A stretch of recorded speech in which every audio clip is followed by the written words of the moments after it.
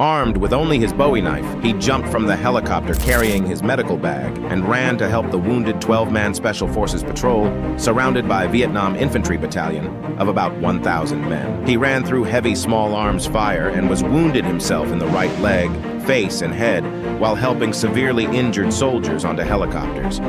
As they were about to escape, their rescue helicopter crashed, and the situation became even more dire. Benavidez, despite being wounded himself, sprang into action.